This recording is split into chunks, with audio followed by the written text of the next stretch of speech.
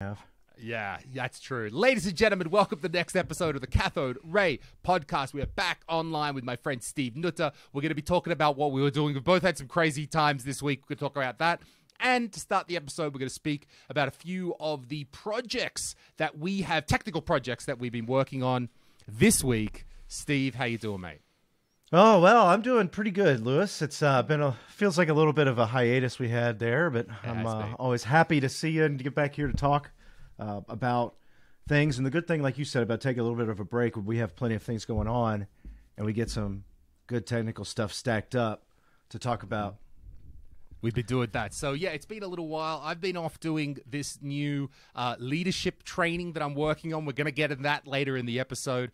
Steve, as I know, you did last episode, we talked about the daddy dance that you had to do. So, oh, God, I can't wait to hear this one as well. So we're going to get into those stories as well as we look at a little of the CRT news. I'm looking at a CRT I want to pick up. I want some of Steve's thoughts.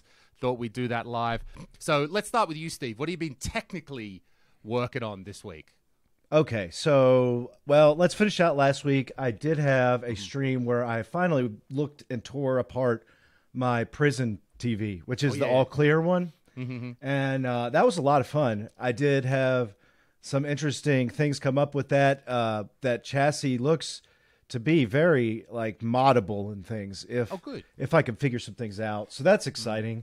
I was it's able not a to drop-in RGB mod, but you think what, with some circuitry or something? Well, yeah. So the issue is it's RF only. Okay, so. Okay. Of course, no one's using the HDMI player in the freaking prison. No, it's all right. Makes sense. It's RF only. So you have that issue where you're going to have to try to get it over to some kind of an input. So I have to somehow get it to go from RF into an input mode. But the chip does have like it has an OSD jungle chip with RGB lines and voltage and OSD and everything you would need to do a RGB mod. So I don't know. I also thought I'd talk to Shank and see what he thought on. I mean, how amazing would it be to have like adaptive LED lighting inside the CRT? Yes. You know, I was like, that would be incredible. So I don't. That's way over my head. But for maybe people that are listening, Shank, our good friend Shank, produced. He made one of his Wii portables that he and his company that he founded do really well. But he made it with a clear shell, and he's got some extra circuitry and LEDs inside, so the LEDs react to the light. If one side of the screen is blue, then the LEDs on that side of the screen are going to be blue too. Now, dude, if you pop that into a prison CRT, that's a life of the party right there. Yeah, I think that would be awesome. So I don't know. That kind of mod would definitely have to have Shank to help on. So we'll see. But that was going on, and I wound up cleaning it up. It's sitting. Actually, I moved it into my living room area, and I've got a GameCube hooked up to it because I have a really nice RF modulator, composite to RF modulator. Which, speaking of, is another thing that we'll be getting down the road. The Mr. Add-ons RF modulator, Yes. You know. So This that's is super but cool. that's going to be a couple of weeks, I think, before that happens, or at least. But so that CRT has been set up. It's really great. Got a great picture. But I've been excited to work on that one. And then the thing that I got in the shop was the legendary monster CRT, a working FW900. Yes, the big one, the Big Daddy, as endorsed by John Linneman himself. As endorsed by every YouTuber who wants to get their clicks up there. This is the granddaddy of available CRT monitors. Well, Available. That's a good one. Yeah, this is... I mean, we've had like Linus do a video within the last year on this thing. And so I have a Patreon member who has brought it in. It's in a beautiful flight case that he had made new, actually. Dang. And it is for the FW900. Again, it's custom made. And he told me how much it cost. You want to know? Okay, so he bought it for a pretty penny? Yeah? We had to call there's companies that still make them. Because flight case. Sorry, the flight case. Yes, just the flight case. Oh, what? Okay, grand. I'm going grand on the flight case. It's a pretty good guess. It was about $700, so a little bit under that. So yeah, but that's what it's in. I also got a connection cable to go to WinDAS that he included with the package. He also included a retro Windows XP laptop that is supposed to be able to connect to WinDAS. He says it's actually done it. He's like, if you want to do it, and I'll pay for the time if you want to adjust it that way. So there's a couple guys that are like kingpins on the Discord server that really know how to use WinDAS. So I'm gonna I'm gonna try to get one of them to come on and do like a live stream. Yeah. And I'll test it on like the other Sony that I have, probably, and then be able to do it upstairs for the client after that. So to recap, if you went deep into our last episode, WinDAS is some very old Windows XP era software that connects. You connect over a COM port, the old school genuine COM port, and then I think it's a 4-pin header. Is that right, Steve? Do you remember? It's a well, that's the thing, and I'll show. I should have brought the cable down here, but it was up in the garage. But yeah, it's just like a 4-pin connector going into like a VGA adapter almost that plugs in from the port on the computer into the back of the CRT behind the shell. And you can only get in there or you can only use that to do certain functions of like it's some software programmability of those very high-end VGA CRT Trinitrons. It's like a service port or something, I guess, and the software's so old it only works on old machines. I wanted to get it going, but I hadn't taken this next step. So this customer's really switched on. They've got the FW900. They've understood they need the WinDAS can help this software. They've got the authentic XP. They've paid $1 million for this case. So this is a serious job. Tell me one thing. When you're accessing this WinDAS, on my monitor, I can't see a little flap. Do you have to take the whole back shell off to get to the 4-pin WinDAS? From what I understand, I believe you do. So, of course, the first time I worked on the other FW900 that didn't work, which I think has a shorted tube, that one did not have, or I never had a WinDAS capability, so I never even looked at it really. I didn't have that set up. Now, I was thinking, too, that if I could get that set up, I could easily replicate that with the gateway Intel PC like tower I have with I can't even remember what you've got some old XP. A Pentium 3 XP machine that I restored like 2 years ago. Yeah. And it was one I got new in college from the actual Gateway store. And, I remember buying it, like ordering it, customizing it. Oh, they had the clouds. That was Gateway store, the cloud logo. Yeah. So I've got it, and I was like, ooh, that might actually be really cool if I could do that. And I think that's good, because if you do the hard work, no problems of getting the WinDAS up. My thing when I working on it, I was going to try and get it going inside of a virtual machine. So the part I might be able to provide here is when you get that part understood, I'm going to try and get this going with a USB COM port to a virtual machine, so then it's accessible from modern platforms. So you do start one. I'm going to do part 2. We'll see how it goes. Because otherwise, you've got to have a XP machine hanging around to do. Well, if you do that, then we can combine on a WinDAS episode. Oh, love it, right? Love it. So okay, so we're going to get into the WinDAS. So we got the FW900. That's a technical thing, right? Yep. So what about you? What's yours? Technical things this week? We'll get in. I've been doing very non-technical things, but I did a few things this week. Our previous guest, Robert Dale Smith, who is just an amazing producer of controllers. He's the guy you might have seen on Twitter. He's hacking the Fisher-Price controller and added an Arduino to make a Fisher-Price controller work like normal. So I built 2 controller adapters based off, one based off what Robert said. So the first one is, I showed on a previous episode, this is a Super Nintendo to USB. So this is running an Arduino Pro Micro, and this is running Robert's custom firmware. He's written his own code for the Arduino. It's not that different to Damon Byte and 2 other ones, but he's made his own tweaks. But what I've always liked about this is it's really solid. This is a solid little thing here. It's a nice, cute design. The only deficiency is that you use a micro USB there. And you can see this is not the most firm. And I've had one of these come off before. You can get Arduino Pro Micros that use a USB-C here instead. And I've noticed the USB-C connector is much more firm than this. So there's definitely an upgrade to be had here.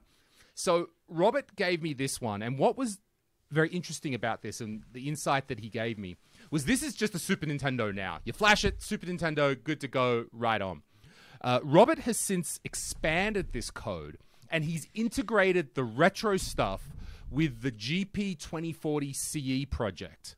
And that was a project to build a generic code that will work on Switch, PC, PlayStation 3, I think now PlayStation 4. And it'll run on, not this, but it'll run on a Pi Pico. So again, but a $10 board, a very affordable board. So you can make your one own, that you can find. And you can find. Yeah, exactly. That's really key. Now, what Robert has done is he has integrated the retro, the Super Nintendo, the Mega Drive, all this into that main project.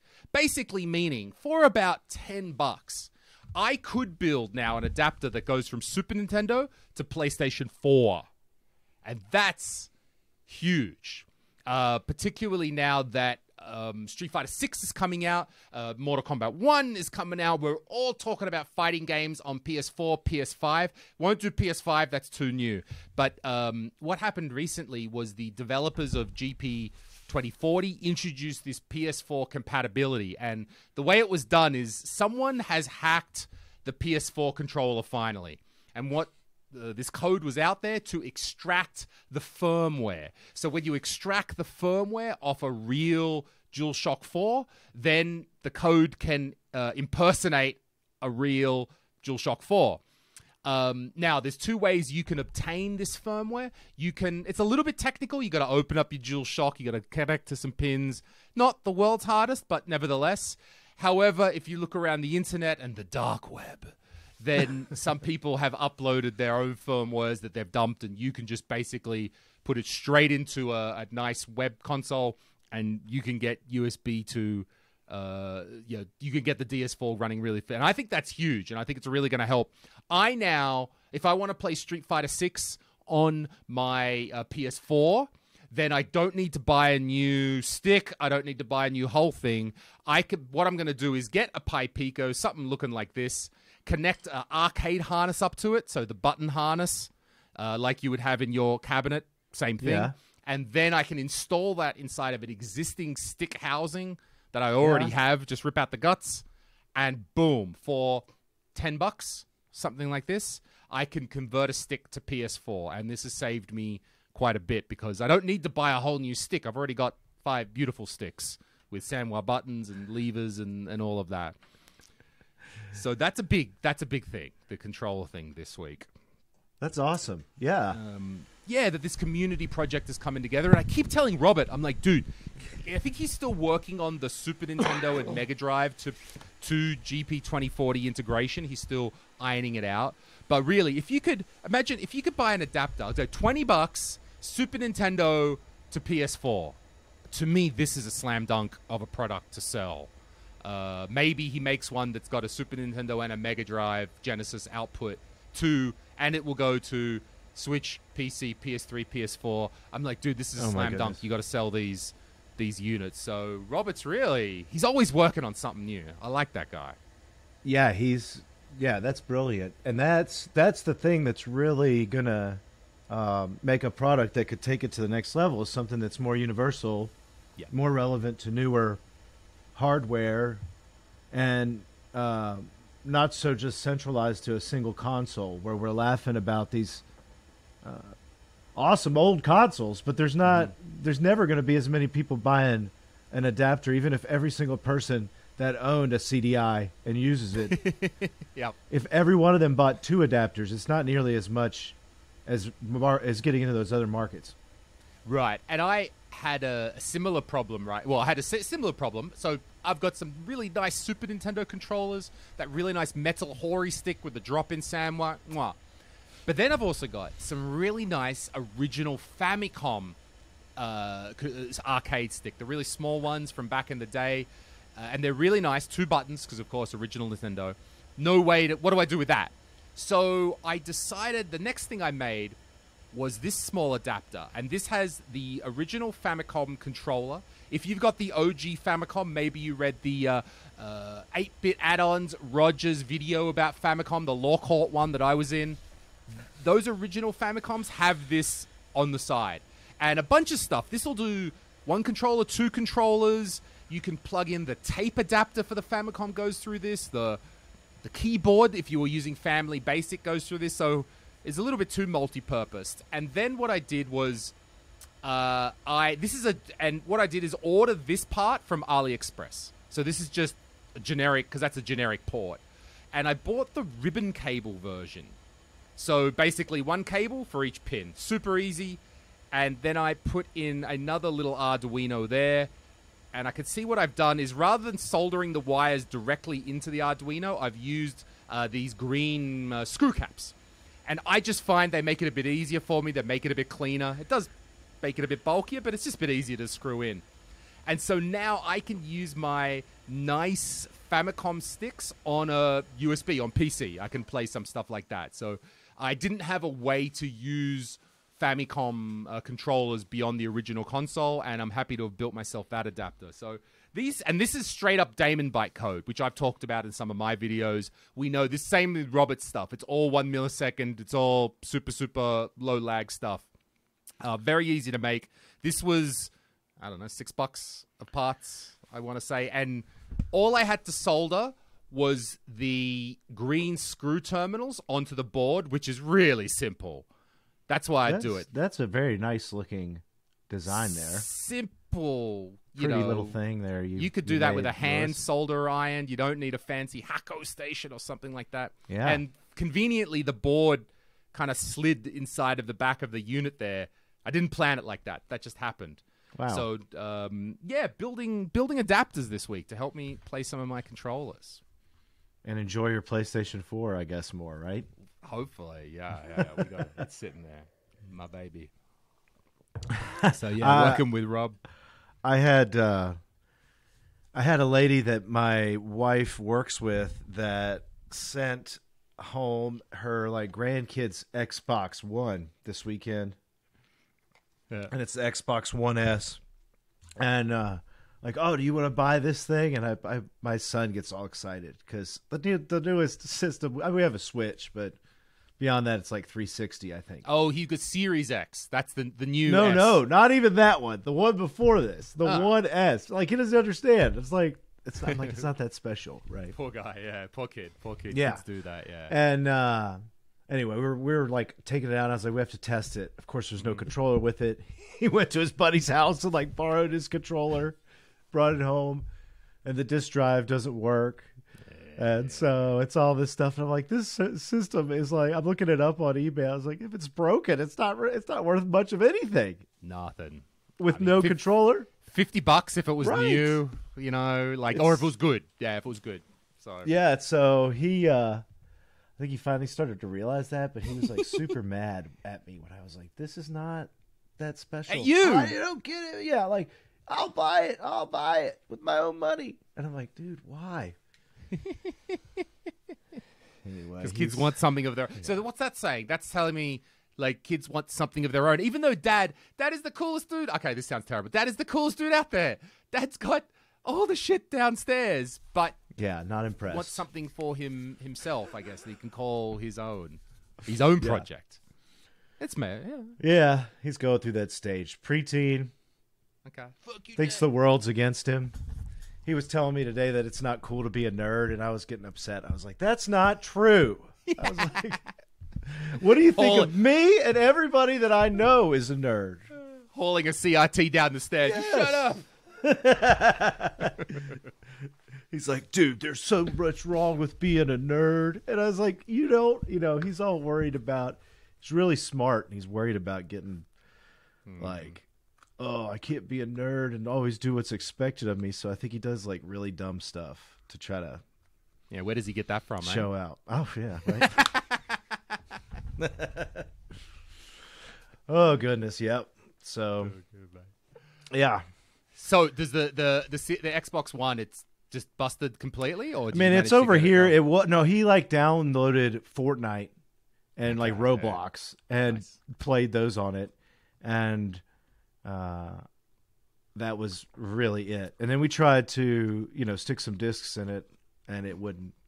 I could see a part on it where it was dropped, like a little ding, and then right next to the disk drive, and so it's like, it's like no, not accepting it. So, yeah, that's okay though. I'll just give it back to her, unfortunately, but. That's kind of the technical stuff for the weekend. Yeah, we're getting through that. So, in the last episode, right at the end, if you were staying around, I was so interested to hear about something that Steve was doing. We've heard the stories. He's a good parent. He's out there, and he was training for the daddy dance through his daughter's dance presentation / dance school. So, since then. Tell us there was preparations for the daddy dance, the day you were on stage. Walk us through it. Oh, yeah. Okay, great. So I know you hear daddy dance and, my daughter's 7. Okay. To give some perspective. Right, some perspective, right. And now she has been dancing since like 2. And my wife and her family have always been in dance. Like that was her business and stuff for years. And even though we've moved, she goes to a dance studio here, and they have a daddy-daughter dance. We talked about this a little bit. And it's not like a cute come out and do like a slow dance and make everybody cry, daddy-daughter dance. It's just the daddies. And it's a hip-hop dance. And I had to go to 2 practices for an hour with like 16 other sweaty dads, about my age, some older, all the way to like probably in their 60s. There were a couple guys there, and they had like kids that were their seniors and multiple kids. And so I think there was there was quite a few dads in this dance. The one I did, there was like 13 of us, I think, 12 or 13. It's a good team. So, yeah. And it's this song, Everybody Walk the Dinosaur. You know that song? Okay. Right? Classic. On the floor, everybody walk the dinosaur. Yeah, so that was the silly dance. And it's like we had to go and get these lessons. And the first day, Lewis, I was about to like fall over. I was dripping sweat, learning this dance. It's like, all right, now we're going to get going. And they crank it going. And it's like, start dancing 8 counts to the right. And then you start doing a run and stop. And then a disco and a disco.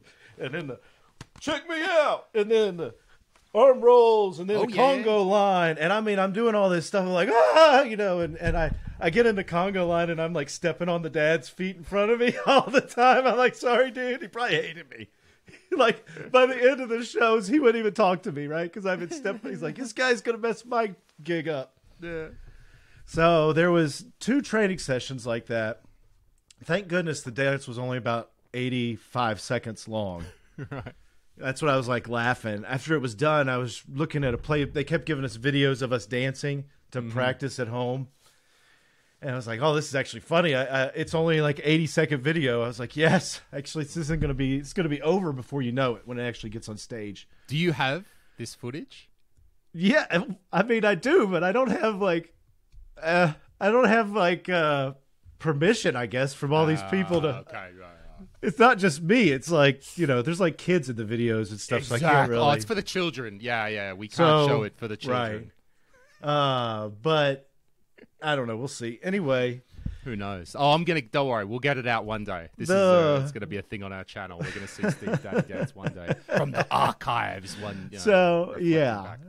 That's cool. So you did it. How was the reaction from the crowd? How were they treated? Oh, well, that's what I was going to say. I had to actually go do that was just the setup, and then I went to the dance, which we were like the second to last number. So they're like, Daddy's come on back.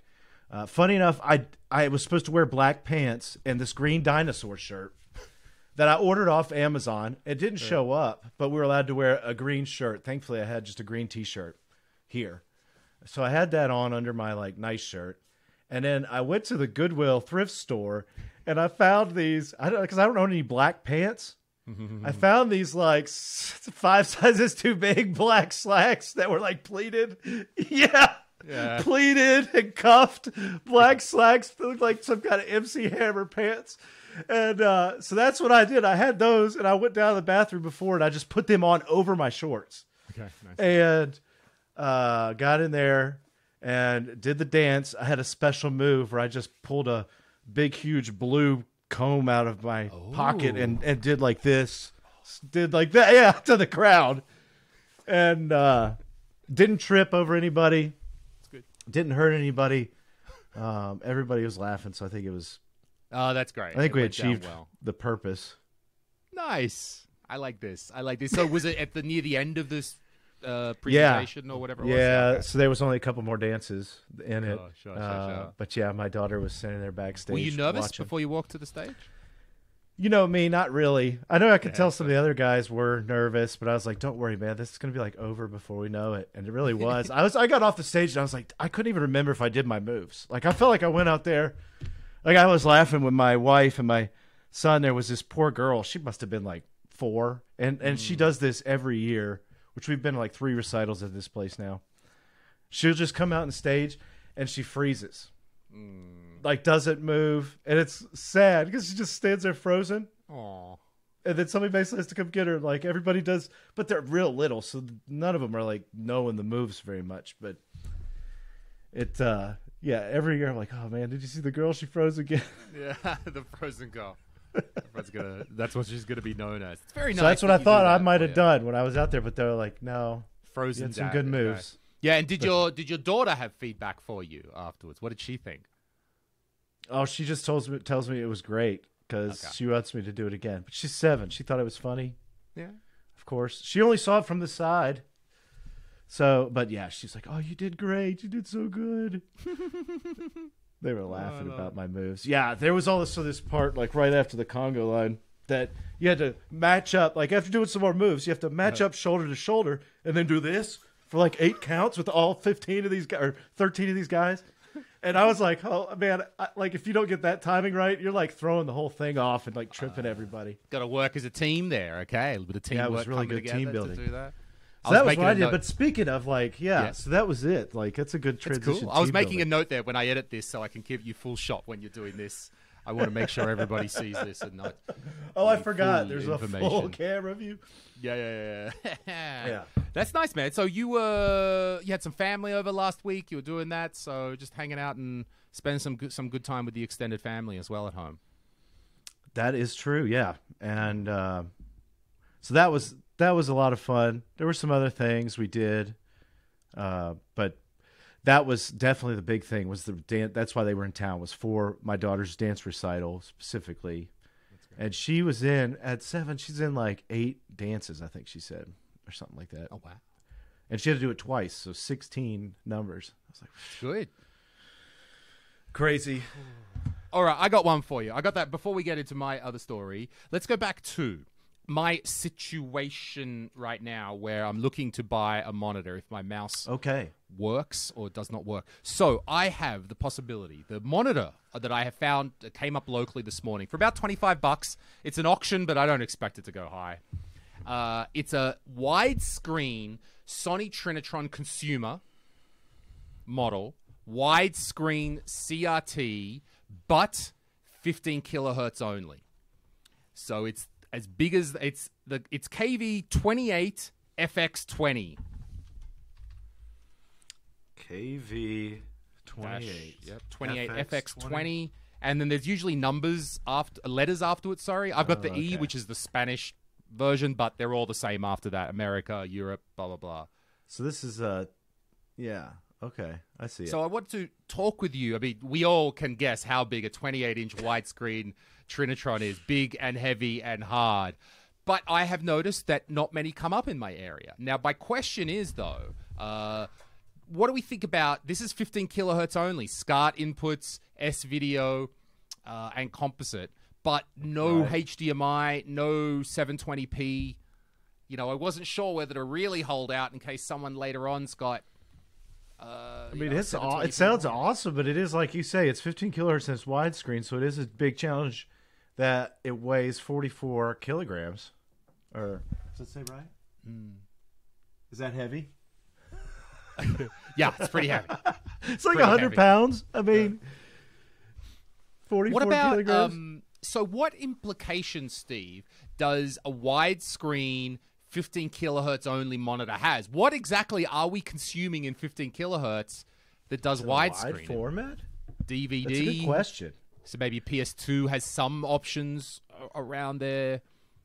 I mean, I don't know that, even, I guess you could say widescreen Laserdisc or something, but I don't even know that you're going to get full widescreen out of that. You're still going to have letterbox, and I don't know exactly. Well, the PS2 has the PS2 such a has widescreen mode but via is it analog. in? It's in analog too. Yep. So I'm not So that'd entirely probably be the sure how best. all of it. I think it was very spotty and inconsistent at the time. Because when you say widescreen, well, you're adding pixels which cost GPU and CPU and make your game run slower. So it's not just like, oh, we'll just chuck in the widescreen. It's actually more screen they have to render. So it's not like, oh yeah, I could do that. So yeah, So here what would be consoles to something- use it with? Yeah, it would be something very cool if you remember when they came out with these new, like, Super Mario versions with widescreen. If you could somehow reproduce that through 240p and Like a ROM 480i, hack that would be style, really maybe cool. Victor Yeah, it's like a Vitella ROM hack, stuff, but I don't. on Super Nintendo. Yep. Yeah, and then there's some other things. It's really a niche thing. You want to hook probably some kind of retro PC up to it, or some kind of device that could. I mean, the Mister, right? You would have some things in there that Maybe something in the Mister's going to output. Yeah. Well, the Mister can, by default, like you can send any resolution out the analog output for the menu. You take the scaler, the main menu resolution, and then you say hook it up to the scaler, and it sends it out analog. So, some with that. Wonder if this monitor would be great for a Tate CRT that you just hooked up to your freaking Mister, but big. yeah, 100-pound CRT for your Tate mode. There you go. That's probably the best. That would be fun. I also think maybe Dreamcast would have some stuff still. Could be, yep. In 480i, and that you could run. They've got widescreen. There are some widescreen modes, and that was a period. Like it seems to be. Maybe I think Xbox. The point of our discussion is it's that era. Whatever is that 6th generation? I don't know. Whatever that generation is. You're right. OG Xbox has some of that. PS2, Dreamcast, maybe some ROM hacks at another level. So, Yeah. I mean, I know, and no one can answer the question of do you let go of the CRT and wait for the next one whenever it'll happen because time's ticking, these things are not getting more, or do I haul away 50 kilograms of paperweight and maybe I put it in my office? What about the GBSC? Would that be something that you could use with this and very good at all? I mean, that wouldn't really be helpful because you're already down there with native inputs on this set. It's already got S-Video and all right, I got to So I think don't about that. So know. the GBS can, using the dongles that I have, you can get analog, you can get 15 kilohertz out of it. So yeah, I want to say I hacked together a GPSC myself. I found it personally, I want to say, to be not as stable as I would like. I found the downscaling to be a bit tricky, and I think I could only get it to Anyway, I don't want to speak too much out of turn. Look, I can get it working. I can get it going. I would say it's not the savior device that we might hope that it would be. That's probably the Tink 4K coming. Or maybe I just hacked together my GPS control too quickly. So I always found it a bit fiddly. So, yeah, GPS. it is really fiddly. I mean, I haven't used mine in a long time. And the best scenario I would use mine for anymore is pretty much to connect consoles into my Sony GDM C520. That's just the PC CRT because it only has VGA in. Right. Okay. To do that, It's too, perfect to upscale. Upscale a little bit. It does a good job with that. Yes. But even when you do that, my version, I have to go onto a separate PC and check the settings every time. Sometimes it doesn't want to connect great. Yeah. over the Wi-Fi. So Right. So the GBS control, its admin is via a Wi-Fi. It connects to the Wi-Fi. You hit a web page, it gives you the admin screen on that. And I think it can be a little bit tricky to get that connection up and down. Yeah, it's definitely something that's more on that homebrew edge where I've not used I've not used the retro tinks beyond the 2 or something. I've got a couple of those, but from what I understand, they're simple to use, or they can be complex if you want to, right? Sure. Go in with the firmware, I'm sure, but I know Mike Chi tries to make those much easier to use. Yeah, the Tink 4. I mean, whenever, of course, we don't put any pressure. We're all excited, but we don't put any pressure on Mike. But in this scenario, the big thing about the Retro Tink 4K would be that it has more than just HDMI output. So the Tink right now, whatever the last one was, it can downscale, and you can downscale to 240p, but that 240p comes out over HDMI, and then you need a separate HDMI to component, and that all works fine. But it's an extra piece in the puzzle. Yeah, and we all know that anytime you add an extra piece, it's just something happens, right? There's always you're adding something, and it's just never as clean as if you just can keep that out of the chain, and less is better, even if they're not technically doing much of anything negative that you can tell. There's always seems to be something that can happen, right?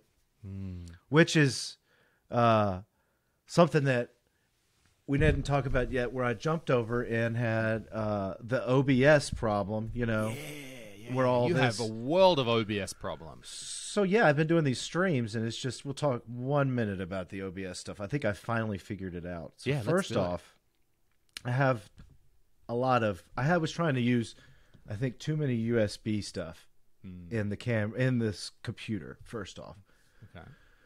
So that would be giving me spotty performance on some of my devices, and I think that's one of the issues. Is that, and I've ordered a card that gives you 3 or 5 inputs. USB like a PCI that are card on their that'll own. go internally. Yeah, that are on their own paths. There's no draining off, I guess, dual lines within the motherboard that I'm not sure about. I don't know the exact build out. Right. So. Okay. Sure. That because they've all got to come in, even if it's USB 3. If you have multiple USB 3s all sending shitloads of data through the one. Yeah, like 1080p, 60 FPS. Right. So, okay, that's a good one. That's a good. So that's issue 1, and that's pretty solvable for $30 or less. So I've got that on the order. But then the next thing is, every time I get a Windows 11 update, I figured out my OBS would switch back to the installation settings. So it went back to software encoding instead of any hardware encoding. It screwed up my cameras to the point where they like look over sharpened and weird. And that's what I recorded the whole interview with, was like that. I didn't even realize it was doing it because I had them set up out of the way and stuff. But so I figured out that every time, once a week, Windows does an update, I need to go in and make sure the settings are same. Is that the solution now? Is there any other way to avoid that? Those 2 things will help a lot. And then those 2 items, I think, are the biggest. But is there some way to like stop OBS resetting on every Windows update? I know, that's another thing. I'll figure that out, because I just did the pre-purchase for Epis Fox's OBS school, which I'm excited. I think that will help streams immensely for me to be able to figure out and go through that course and really get the settings right, because I feel like that's the thing that this show's missing. I mean, the numbers have been going up on streams. Like, it's been doing good. You've been consistent, which, that's it. Well, it's been consistently like going up a little bit more. Sometimes if I'd stream back-to-back days, the second day always doesn't do as good as the first day. But that's understandable. Long-term thinking is needed here, definitely, not stream by stream. So you're doing good with that. So, but yeah, hopefully that'll fix it, because OBS and all this stuff, I found out that it gives a lot of people problems. Bob was complaining about having a lot of the same issues that I have. And the cameras, was it Razer camera? Yeah, so there's one Razer camera that always gives me a pain in the ass, and it's always troublesome. The thing is once we get off this our show today, I know that I'm going to be spending 5 minutes trying to get it to turn back on because it just never wants to turn on. Now, the thing is when it works, I can actually get it to look really good streaming, like for the CRT at 1080p, 60 FPS, or it'll actually go into NTSC 59.94 mode. And that's good, but at the same time, I think it's maybe the problem is that it's trying to send too much data right through the USB, and I don't know if it's on the same. Now the capture card I use, the EVGA simple capture card that this camera that I'm talking to you on is hooked up to, that thing is solid as a rock. Like it never does anything wrong. But that's a Sony Alpha camera running on its own through expensive ass camera, right? Running, it's much more expensive than these $100 cameras. Yeah. So, I think it's been a crazy stuff, and I'm gonna probably eventually, once I get it all figured out and run through a lot of that OBS course, I might do a video where I show behind the scenes and talk about all these crazy things that I was just doing wrong. Right. Sure. Right, so many little things. You think you just plug the cameras in and you're ready to go, but things change. And this Windows 11, bad juju from whoever's installed it. It's bad juice. Yeah, and it did it on its own. It installed it on its own on this machine. I am so thankful this machine has... No, this machine doesn't have the specs to do Windows 11. Yeah. You're lucky. My other machines are way better, and none of them have specs because they're an AMD chip that's not in the family, so that's good. I don't like this. So let's get over to the real exciting thing, Lewis's newest venture. Yes. And I was getting some pictures that were keeping me laughing all last week and weekend where you were doing your newest business opportunity, right? Yeah. Let's talk about it a little bit more. Why don't you tell everybody? Sure. So I'm starting work. In addition to what I usually do, I'm running a comedy group here, running shows and stuff like that. I am going to be working for a leadership consulting company. They teach leadership, and their big thing is that they are all ex-military. So they're ex-military guys. The two founders are ex-Estonian Special Forces. There's other various military guys on the team as well.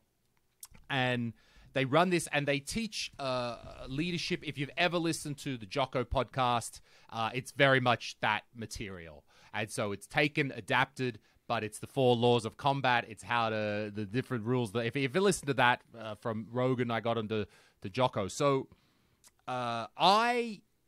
this all starts probably about 5 years ago. I'm running this comedy group. We're going nuts. We're all over the place. And I came across the Jocko podcast, and he's these ex-military guys. They talk about leadership. And I started to listen, and I was like, wait, this stuff makes sense. And I was running this group, and all of a sudden these things are ticking over. I'm like, yeah, that's okay. I can do that. Usually leadership, leading teams, it's something where based on intuition. It's something you sort of just know or don't know or something like this. And all of a sudden these guys were giving me these tips and rules and ideas. And I was like, this is helping me. And I just absorbed. I read all the books, absorbed as much as I could. And I found that by using leadership principles, even on comedians, it worked. Crazy ass comedians who are creative and not office workers and stuff like that. It was working on them. The basic versions, like you've got to be very indirect. No comedian wants to hear that there's a leader in the room. This doesn't fly. These are not something they typically connect with. But if very you just independent, use the right sorry, very independent, very independent people, very independent, right? Very soft skills you have to come across, but the fundamentals were there. So I really was a convert to these ideas, and I found how they really helped the group, and I tried to get these principles in my team. And recently I discovered that there was an Estonian version of this, that there was an Estonian guys, ex-Estonian military, and they were teaching these here. And as soon as I saw this company, I was like, I got to work with these guys.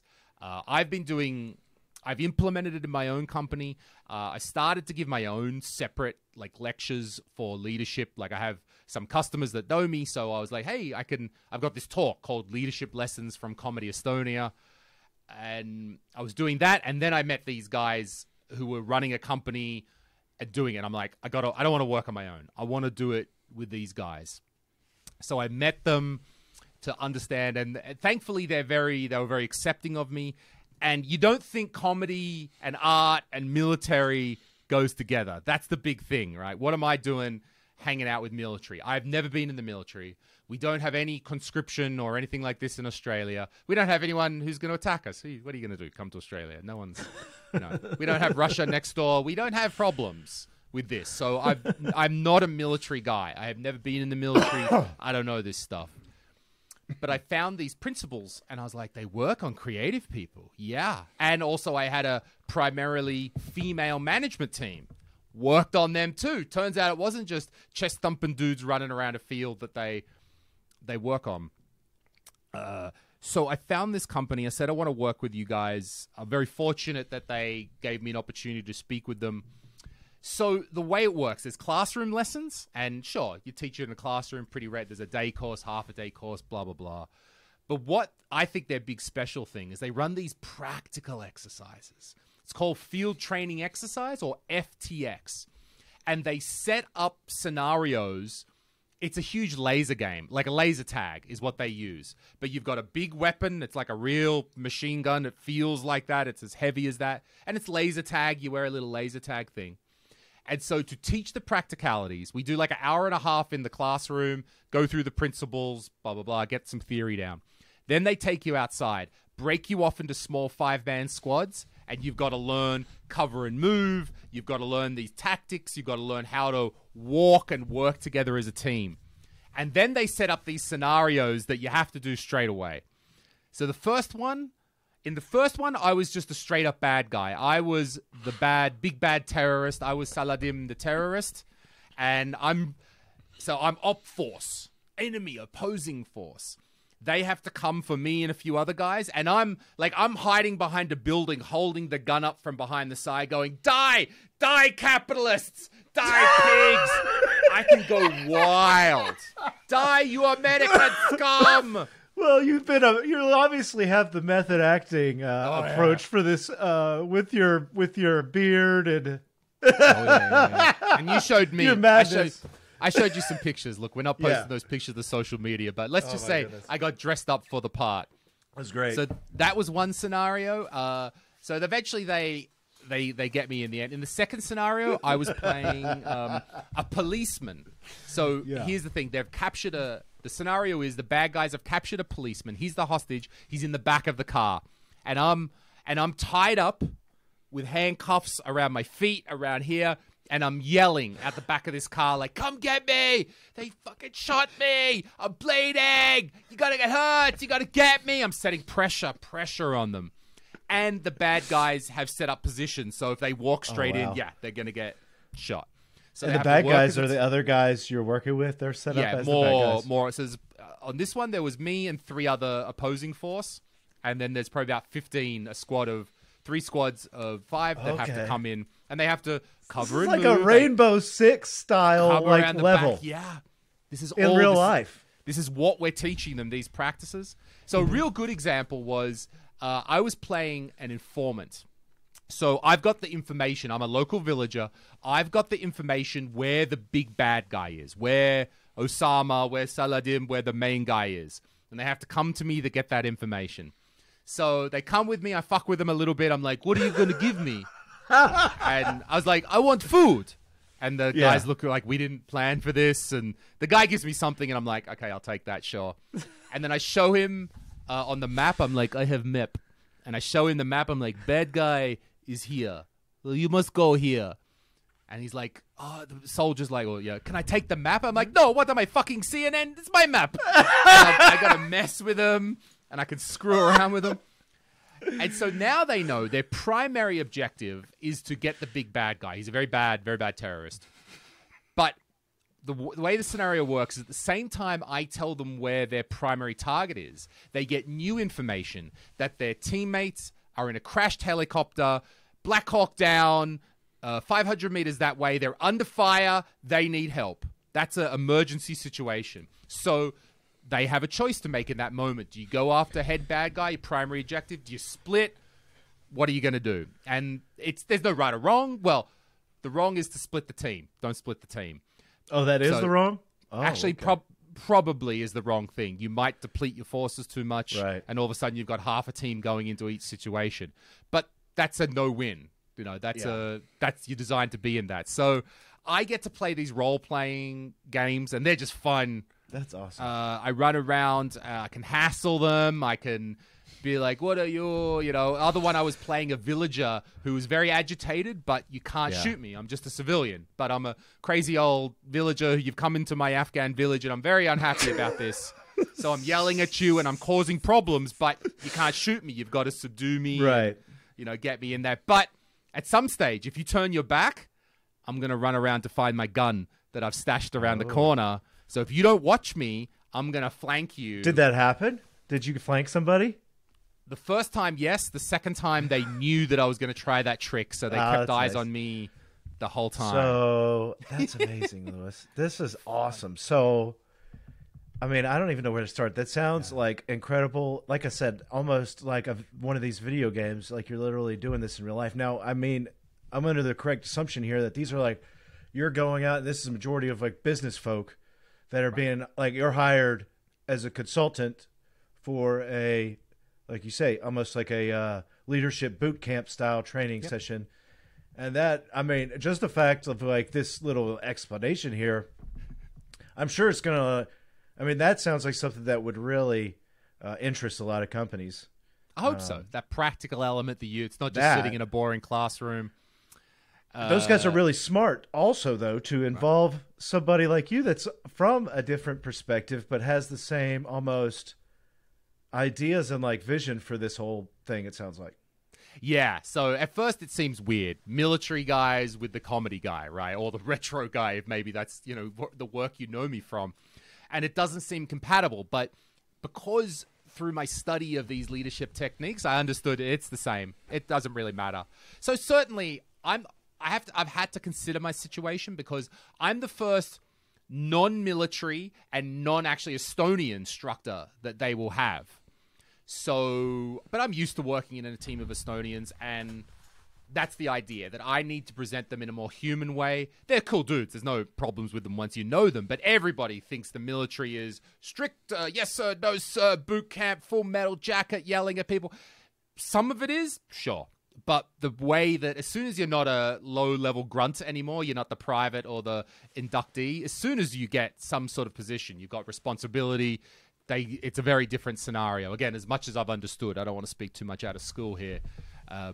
So I'm able to, and I've applied, the idea is I can say, yeah, Special Forces, excellent. But I've also applied these to a bunch of crazy comedians, and they worked as well. So that's the angle that we're bringing it from the more private or into industry. Like you're taking a government style of things into out to the marketplace kind of, and if it can you work have for to be able, right, it can work for business people as well, for the office workers.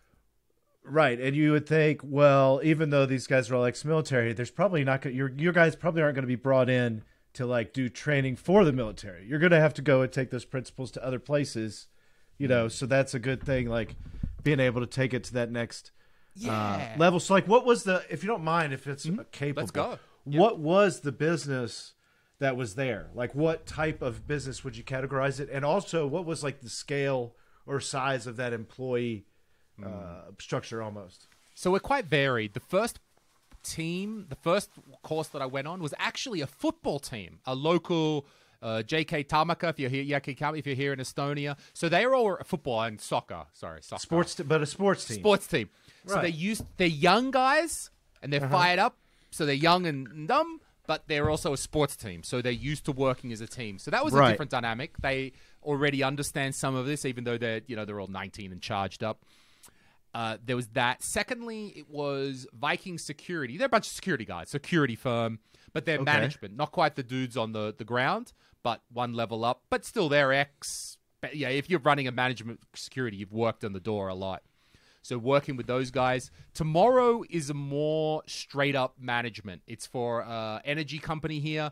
They've got a big company, so some of their senior management. We're working between 15 and 25 people, maybe around 20 is the maximum we want for this exercise in this form. So we can still have groups of teams and enough instructors and enough... Because even 4 role players is really not enough to give a true sense of the feeling. You've got to do some imagination that this crazy guy with a beard is actually Ahmed from the village. Right. So, well, you need a bunch of role players to make it work. So small teams, 15 to 25, and I would say quite a range of companies so far. Today I was doing a sales call with just a straight up, there's some tech, 25 people in a tech startup from Brussels, very hip, all working, very nerdy, deep AI sort of stuff they're working on. Yeah, we're going to do it with those guys as well. So what's like when you run these scenarios, what's the environment and how does that go, like setting up? You know what I mean? Like when you go out and you do these exercises, is it in like a somewhere local that is like a park, or is it like is it like on the property of the business sometimes? I would imagine that would be different depending on who you're working with, unless everybody came. Is the idea for them to come to you or you to go out? So mostly, to like them? if it's a theory, I mean, the theory aspect is that could be a classroom anywhere, right? Yeah. Sure. So that's pretty standard. But these field days, they run them in. Doesn't have to be a dedicated space, but they do find some interesting area. There's in Tallinn, they mostly use, outside of Tallinn, there's an old Soviet missile base that is used. Awesome. And we actually couldn't use it last week because the actual Estonian army was using it for purposes. But you'll love this one, Steve. So the one we did last week was on the grounds of a school. This is the best. Oh, I love Estonia for these kind of things. So they've got a whole wing of the school that's not being used. It's fenced in. It's the Tabasalu Kool outside of Tallinn if you're Estonian. And it's not many people there because it's kind of summer, but there's still students. And then it's us running around with replica weapons, running around this greater schoolyard. And that's totally cool. No problems. No feeling about shooters in a school or something like this. I had to point out that this was friggin' weird that they allow us to run shooting exercises in the school. Well, I mean, it's like that's way more realistic of a scenario. In America, it is. Yeah, it's like So now, I mean, you've got that. That's like incredible. I was trying to think like, what would you do here? It'd be the same thing. It'd be outdoors, or even now, America has this big problem with too much office space that nobody wants to use, and you could like, oh well, we'll go rent it out for a week and run a freaking SWAT team almost exercise in this building to get business executives and stuff like that. I mean, I could just imagine how pumped up, and that just sounds like something cool that not really like I've heard of I know other people that do the classroom things, and I mean, I didn't graduate high school. My wife graduated high school with a guy who actually went on to be in the Navy SEALs. Right on. And seeing action, and that's what he does now is leadership conferences. But from what I understand, it was just straight up the talk, the classroom aspect. stuff, right? And so this next level is that's awesome. It's very crazy. Tomorrow we're doing what we call the combat hike. So we aim to teach and show the same principles, but rather than being stationary or based around one thing. And we don't use the weapons. So the combat hike is trying to demonstrate the same principles, but it's actually done in the format of a hike. And we do about 5 to 10 kilometers or something. I haven't been on one of those. And some customers don't want the weapons, even though they're laser tags. Some, I don't know, the feeling is. Because it's a different vibe here in Estonia, because almost every Estonian male has done conscription. They have the 1 year or 9 months worth of mandatory service over here. And again, Russia's next door. So that's why such things happen. So there's already some familiarity. Most adult men have done 6 months, let's say, of army training or something like that. But nevertheless, there can be people that are not into the weapons for some reason, even though they're replica. So we'll do the hike tomorrow. And I said I'd tag along just because it sounds like good exercise and good to be outside for the day.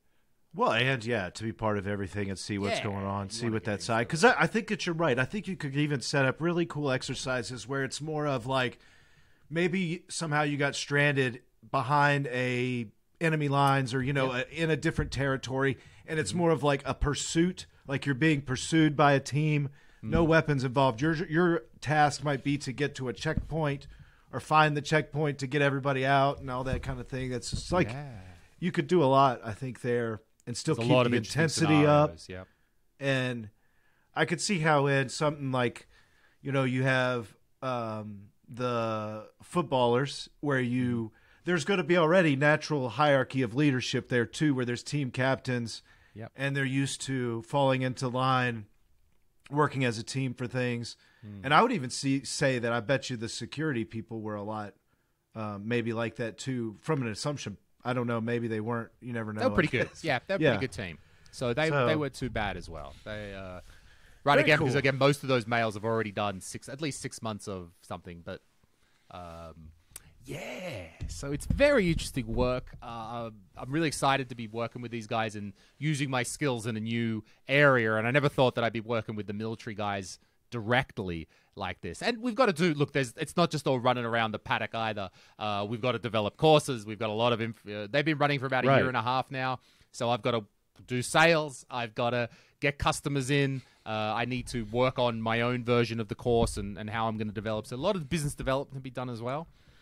But this is more of like your do they have an office, or is this more of you like working on your own and then meeting up, or is that? We don't have a direct office. We have a couple of supply places where they leave stuff that they need. Okay, right. When you come to the course, you get the drink bottle and the notebook and the T-shirt and all that stuff.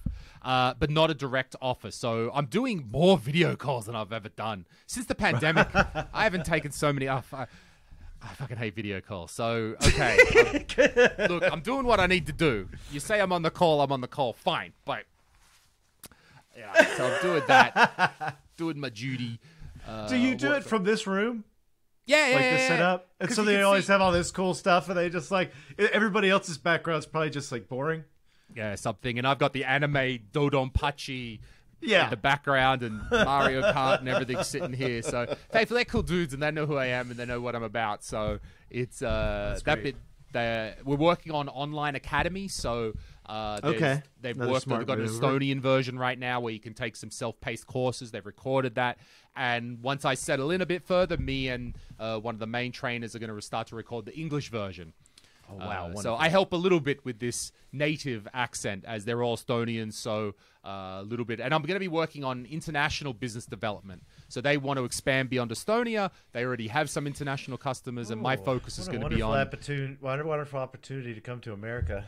I hope so. I want to travel. I'm good to be on the road. Cool. So it's keeping me very busy. If it seems like my... what have I made this week? A couple of Robert adapters. Well, because I've been doing stuff. Real life stuff. Yeah, remember the real life? Yeah. The real life, the non-online stuff. Remember that, folks? So I've kind of... I'll keep posting the pictures. You follow me on Zez Retro. I'll follow some of those as I'm doing these exercises, keeping everyone informed of the kind of crazy hijinks they let you get up to, run around with a big replica weapon and yell at people and... Yeah.